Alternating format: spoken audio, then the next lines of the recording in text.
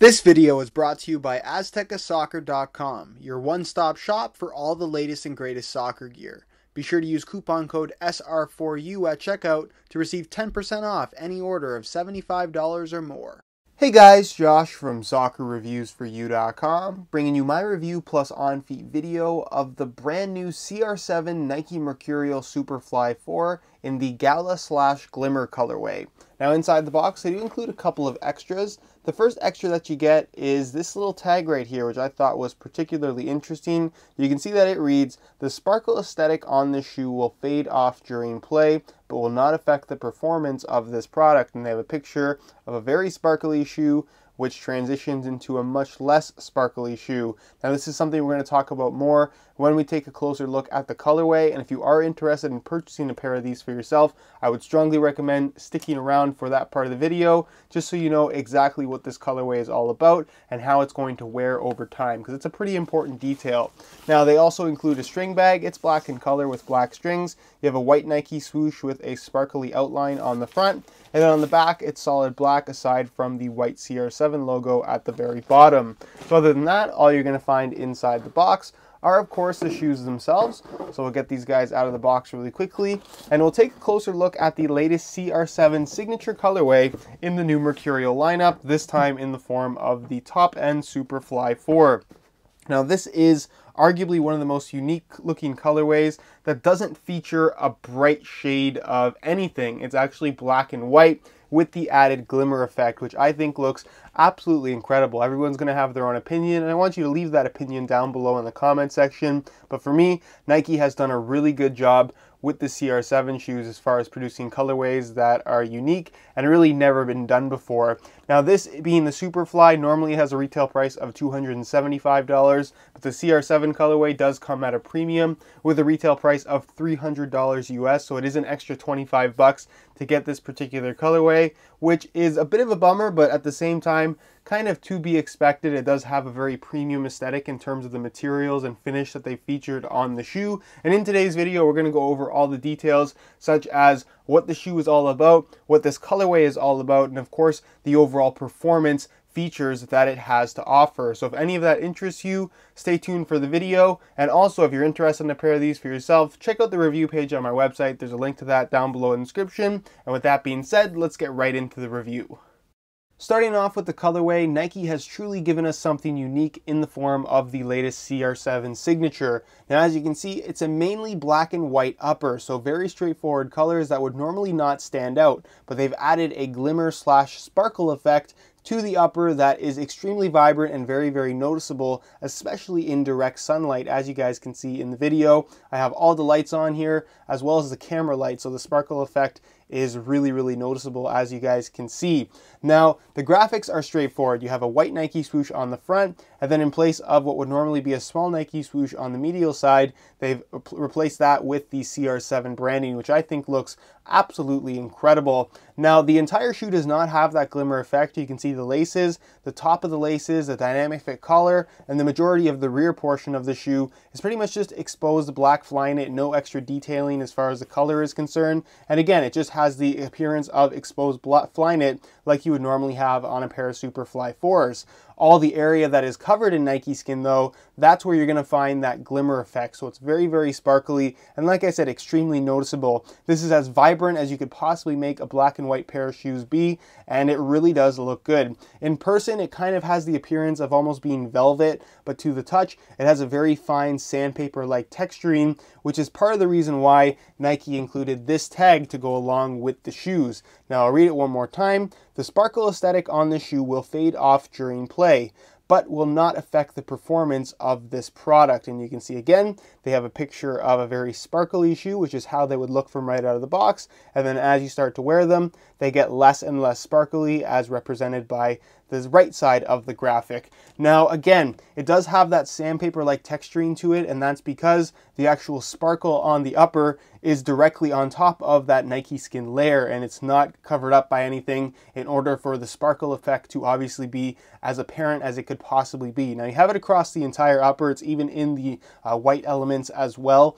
And like I said, once you start to wear the shoe, as Nike is telling you with this particular tag, that sparkle effect will slowly start to wear. Now, I'm not sure how quickly it'll go from being extremely sparkly to not sparkly at all. I'm not sure if all the sparkle will wear off or just some of it. Again, until some people start wearing the shoe, which I definitely will get you guys some updates on, it's kind of difficult to say. Again, it's not going to affect the performance of the shoe in any way. It's just that they wanted to achieve this very unique look from right out of the box. They did that successfully, but unfortunately, because of the type of colorway that this is and the types of materials that they've incorporated to achieve that sparkle effect, it just won't last in the long run. So you will be left with a shoe that isn't as sparkly, but still looks the part. It's a black and white shoe. To me, I'm a big fan of this colorway. I like the graphics. It's very, very straightforward. It just, like I said, won't glimmer to the same effect that it will from right out of the box once you start wearing them. So please keep that in mind if you plan on ordering a pair of these for yourself. Now the laces, as you guys can see, are black in color.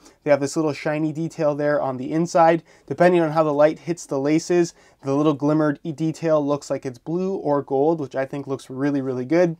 And then moving on to the sole plate, you can see that it appears to be a blue carbon fiber sole plate, arguably my favorite element of this shoe. It's not actually blue carbon fiber, it would be standard black carbon fiber with a blue window, tinted window on top of that base carbon fiber layer, so it has the appearance of being blue. And then of course the studs, you have your black detail as well as your light blue detail, again to match the sole plate and the main accent color of the shoe. And overall, I just think it looks fantastic. The Superfly 4 is a unique looking shoe as it is, and when you give it this unique black and white CR7 graphic, and then of course the glimmer effect on the upper, the blue carbon fiber sole plate, it really does have a lot going for it. It's not overly vibrant, but it definitely will stand out due to having that sparkle effect, especially once they are brand new. So if you're looking for something that is low profile, being black and white, but at the same time very, very vibrant with that glimmer effect and the blue carbon fiber sole plate, the CR7 signature colorway of the Superfly 4 is definitely something to consider. Leave your opinions on it down below in the comment section. I'd be curious to hear what they are.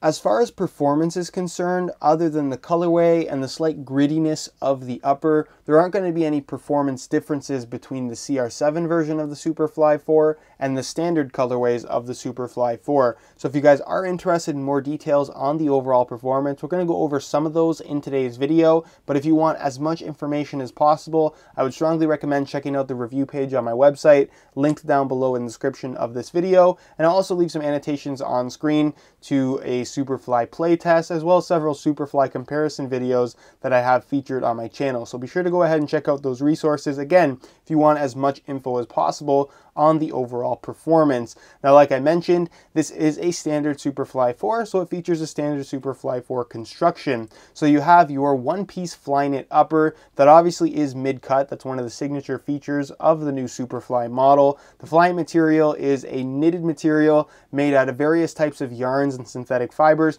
to create a one-piece sock-like enclosure for your foot, and it really does have that sock-like sensation when you're wearing the shoe. As far as the mid-cut design is concerned, the dynamic fit collar does cover the majority of your ankle, but it doesn't have any restrictiveness to it. It does feel a little bit strange at first, but once you get used to it, it's something that won't bother you at all, and it certainly doesn't get in the way while you're playing as far as extra bulk is concerned. Now, to cover up that to cover up the fly knit material that would normally be pretty slick, you do have a top layer of Nike skin, which in this particular situation does have that very glimmery effect, so it's very, very easy to see. Now, this top layer of Nike skin is designed just to provide that little bit of extra friction on the ball, and this is really where you're only going to see some very minor performance difference between the standard colorway and the CR7 variation, mainly just at first, I would say, just because this colorway, because of the sparkle effect, does have more of a gritty sensation to it, to the touch. Again, that is due to the sparkles, which are supposed to wear off just based on what Nike is telling us with the tag they include inside the box.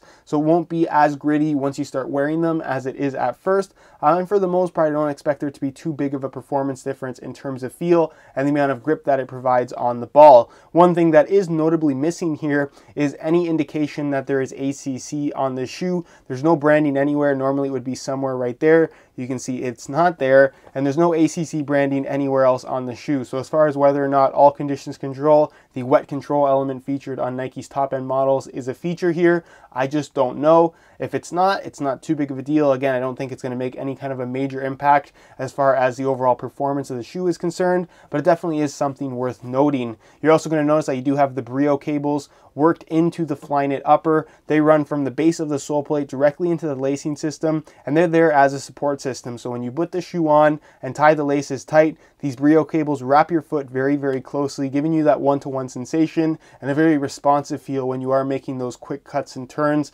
not allowing your foot to move around on the inside of the shoe, but still allowing the Flyknit material to be very soft and very flexible and essentially move like a sock on your foot. You do have an internal plastic heel counter. There is also a padded synthetic leather lining on the inside. It's kind of difficult to show you guys because it's all black in color, but it definitely is there. The insole is fully removable. You can see that it does feature your CR7 signature little rectangle here in silver, which is something we always see on the CR7 colorways. You can see it has a 7 as opposed to a 6 because the last one would have featured a 6. This is the 7 signature colorway, so that's why you have 00000007. And then of course it says created to the exact specifications of Cristiano Ronaldo, and his logo's right there.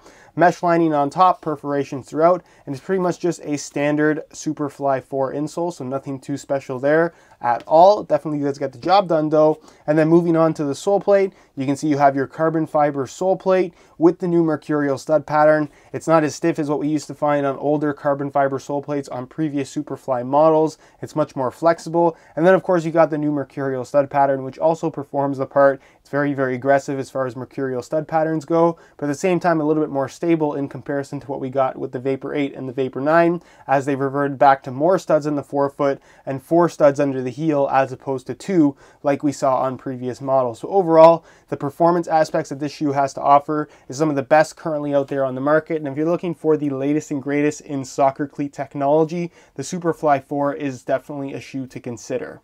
As far as weight is concerned, if you were worried that the colorway or the sparkle effect would add any weight to the shoe, don't be, because that's simply not a thing. So I'm going to weigh this pair for you today in real time. Keep in mind this is a brand new pair in a size 9 US. I'm going to throw it on the scale, and you can see that they weigh in at 7.3 ounces. So they are, again, the exact same weight as a standard pair of Superfly 4s in a regular colorway, I guess is the best way to say it. So again, if you're looking for that lightweight feel, the Superfly 4 is definitely going to provide that. It's an interesting combination of being light, but at the same time offering a very interesting and comfortable fit. So while it isn't technically the lightest shoe around, the way it feels on your feet allows you to forget that you're wearing shoes altogether, and they're light enough to certainly not weigh you down either. So that's pretty much it as far as the weigh-in portion of the video is concerned. Again, if you're looking for something light, the Superfly 4 definitely will meet your needs. And with that being said, let's move on to a quick on feet so you can get a better idea as to how these shoes fit and of course what the sizing is like.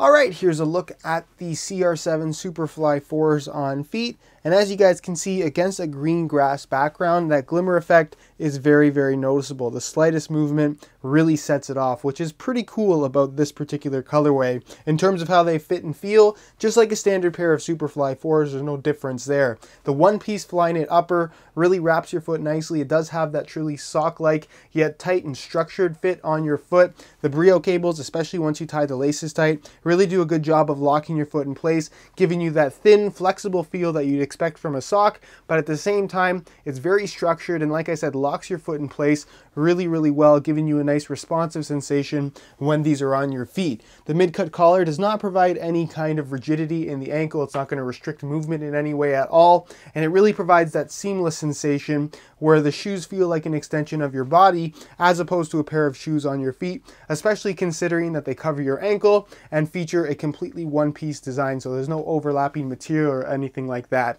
As far as the fit is concerned, it still is a Mercurial, so it does have a tighter fit overall. So if you have wide feet, this probably isn't going to be the best option for you. You're not really going to get much stretch out of the upper at all. The way it fits from right out of the box is the way it's going to fit for its entire lifespan. So again, if you have wide feet, the Mercurial series, as you probably already know, isn't the best choice for you personally. As far as sizing is concerned, I'm wearing my usual size 9 US here, and the fit and the length is pretty much perfect. I would say for the most part, the Superfly 4 runs about a quarter size long in comparison to the rest of the standard Mercurial line, or in comparison to previous models. So if you've worn the Vapor 9 or even the Vapor 10 in a size that fits you pretty snug, I'd recommend sticking with the same size. Whereas if you were wearing a previous Vapor model with extra space, you may want to go a half size down in the Superfly 4. But at the end of the day, it is down to personal preference. For me, I've always worn Mercurials tight. I stuck with my usual size with the Superfly 4, and the fit and the length is absolutely perfect if you ask me. So for most people, I'd recommend going true to size for the best possible fit.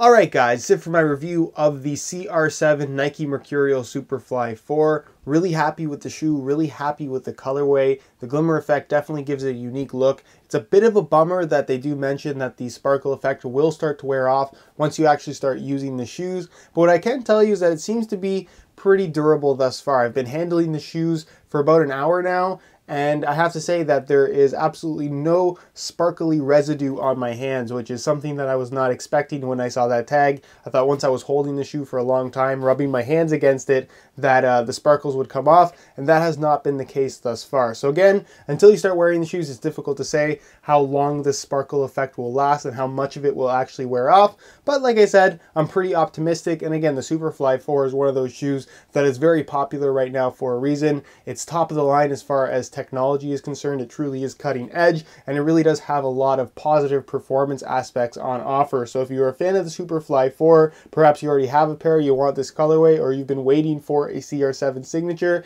this is definitely a shoe that I would pounce on. Now again, if you guys want more details on the overall performance of the shoe, I'll leave several annotations on screen to videos I have on my channel if you want to check those out in video form, or you can check out the full written review on my website, linked down below in the description of this video. On that page, you'll find the high quality images that I took myself, the full written review, as well as buy it now links with the best prices online, including exclusive SR4U coupon codes where you can pick these up below their $300 retail price. So be sure to go ahead and check that out if you're interested in a pair of these for yourself. If you have any questions or suggestions, leave those down below in the comment section, and I definitely will get an answer out to you. If you enjoyed today's video, found it helpful and informative, be sure to support it with a like. That would be greatly appreciated. Subscribe if you haven't already for daily videos on all the latest and greatest soccer gear. You can find all my social media information down below in the description as well. And other than that, guys, hope you enjoyed today's video, and as always, thanks for watching.